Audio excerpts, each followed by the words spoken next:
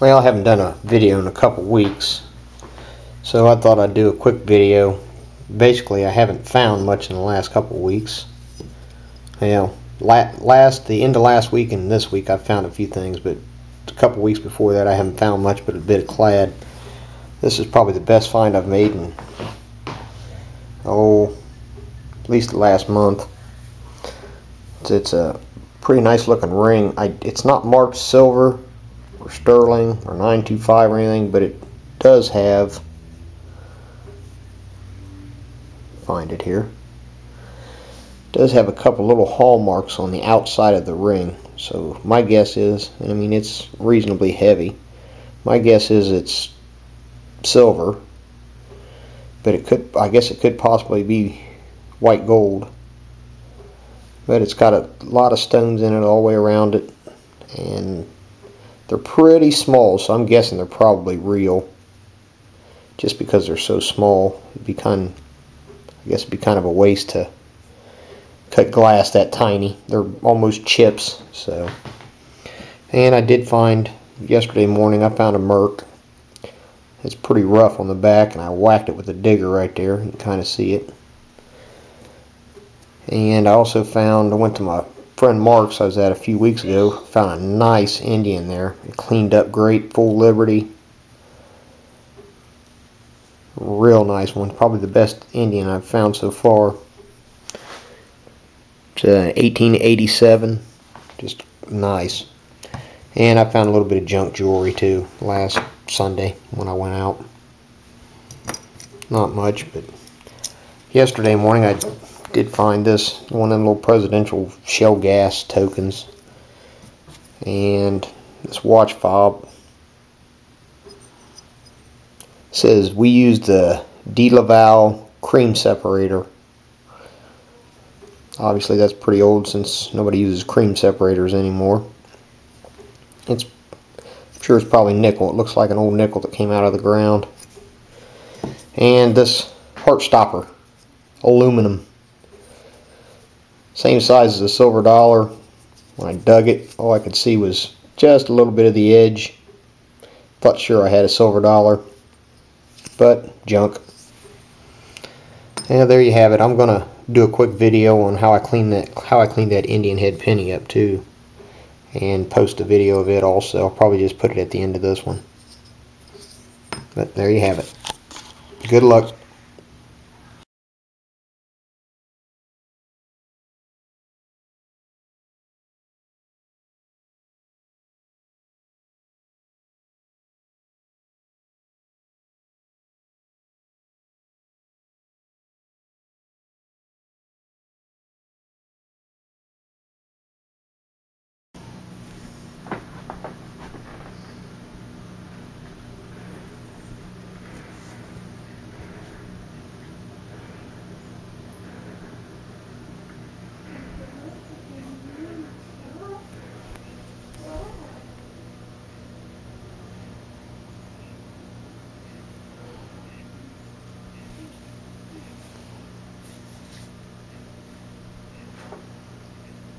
Well, I thought I'd do a quick video, show you guys how I've been cleaning my Indian head pennies up.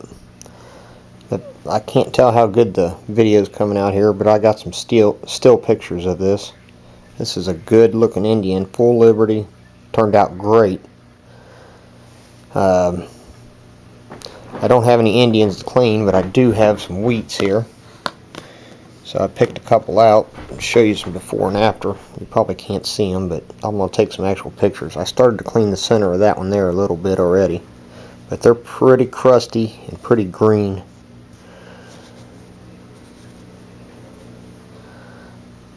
And I cleaned that little spot so I could find the date on that one, but I'm going to go ahead and use these two for my examples. And normally what I do is, first thing I do is just get them a few drops of water on them. Just wet them down. Just leave them sit for about 10 or 15 minutes. And I'll leave these sit for a few minutes and then I'll get back with you.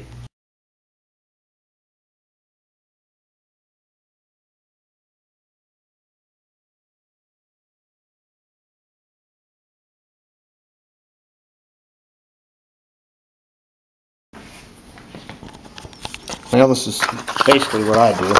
I've just got a box of round toothpicks. After I leave it, just leave some water on them, 10, 15, 20 minutes. And then I just take a little bit of soap. Not much, doesn't take much. Not sure how I'm going to do this because I kind of need two hands.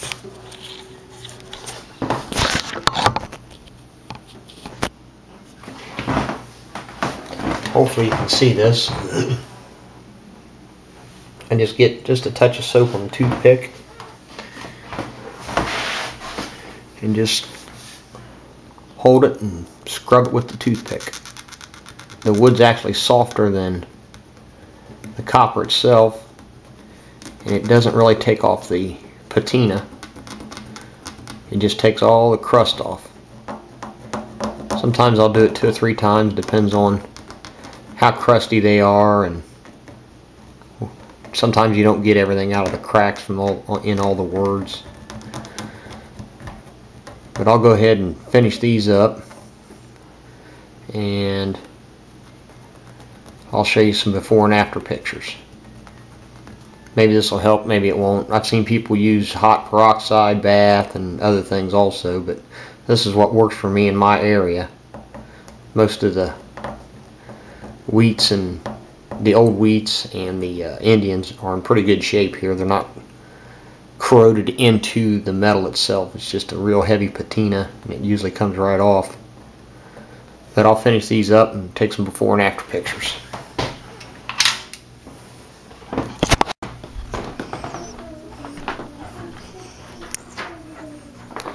I will say I don't know if I necessarily recommend this for expensive coppers, but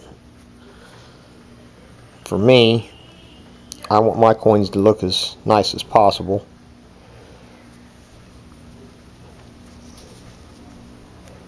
I don't plan on selling them, so the better they look for me, the happier I am. Doesn't take long, couple minutes aside, and they're done.